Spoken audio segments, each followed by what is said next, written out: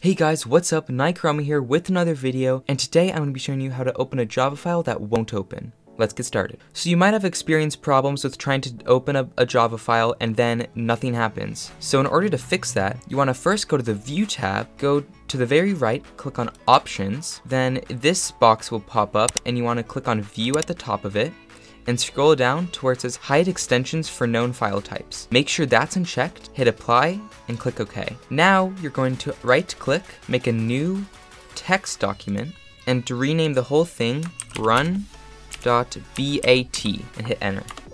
And then click Yes here. After doing that, you're going to want to right-click it, click Edit, and this text box will open up. And in this text box, you want to type in java-jar, and then copy and paste this file name onto that. So in order to do that, just right click it, hit rename, copy this whole thing, even the .jar, and then paste it into the notepad. After having this, you want to click on File, Save As, Save, and Yes. You can now close out of this and double click on the run.bat file.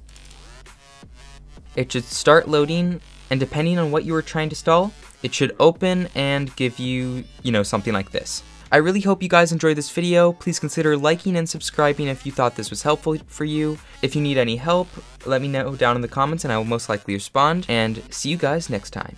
Peace out.